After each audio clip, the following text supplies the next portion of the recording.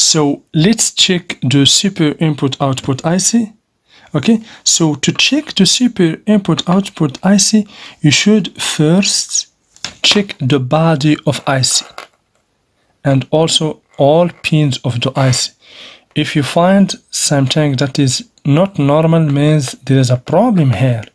Okay, as you see, you should check the body of the IC. I will show you an example of a bad component. That's why we should always check the body of ICs and MOSFETs. So do you see this IC over here? Okay, this IC is bad, is damaged.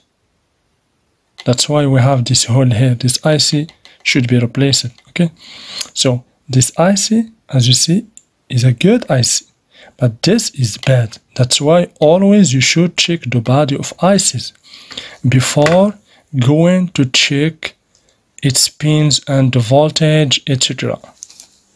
If you have a dead motherboard, you can connect the adapter, okay, to the power jack, and then go and feel or check using your finger the IC. If you find that the IC is hot, is very hot, means the IC is damaged. Okay, but to be sure 100%, I will give you the secret. The secret is to check the PF capacitors around the IC. Exactly, this one does also, okay, as you can see here, and this one also, because if you find any one of this is connected to the ground, is shorted to the ground, means this IC is shorted to the ground, because always the PF capacitors or the ceramic capacitors near to this IC is connected to the power rail, not to the ground. Okay, if you find this or this, for example, or this too, or this connected to the ground, means this short, this IC is short. Let's check these PF capacitors using the multimeter. So first, put the multimeter to the buzzer option and then press the power button. So then check the continuity. Okay, so let's check this capacitor, as you see. So this is a good capacitor. If you hear a buzzer, means there is a problem. For this, also good. Let's check this too. Also good. This also is good. So if you hear a buzzer, if you check, for example, this, and you hear a buzzer like this, means there is a problem. Not in the PF or ceramic capacitor, in the SIO. Okay, so it seems that the super input output is good. Okay, so let's check around the super input output. So let's check. Okay, so all components around it are good. So the capacitors are good. Here we have this diode, good. Okay, so the BIOS, okay, let's see. Yeah, okay, the BIOS seems not good.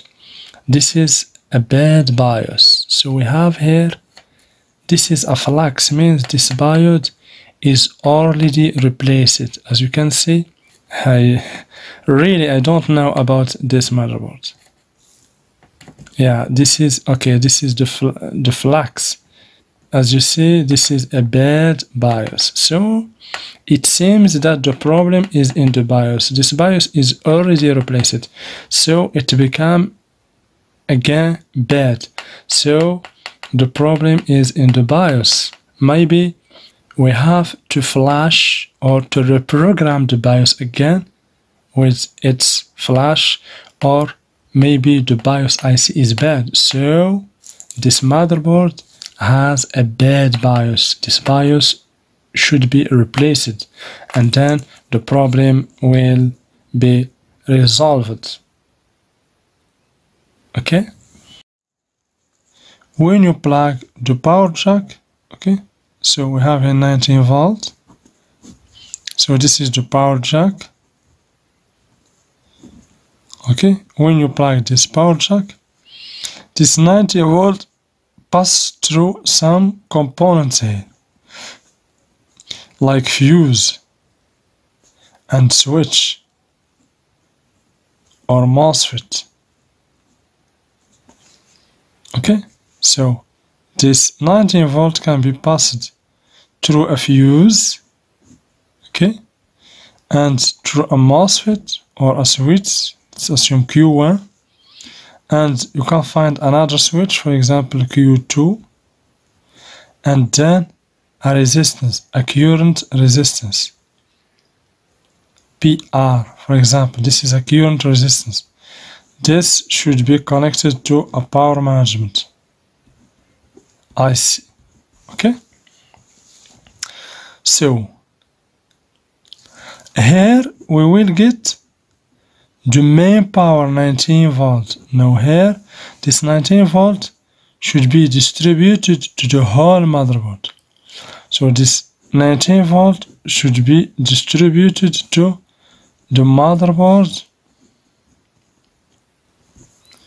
okay, to the motherboard circuits, including processor circuit or CPU circuit, RAM circuit, 3 volt and 5 volt circuit, GMCH circuit, ICH circuit, etc.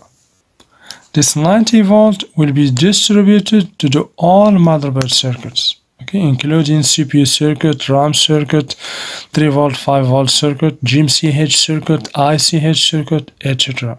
So for the SIO, okay, so in the motherboard also we have the super IO, okay, or super input output IC, this one. Okay, this SIO is powered with 3.3 volt and also gives 3.3 volt signal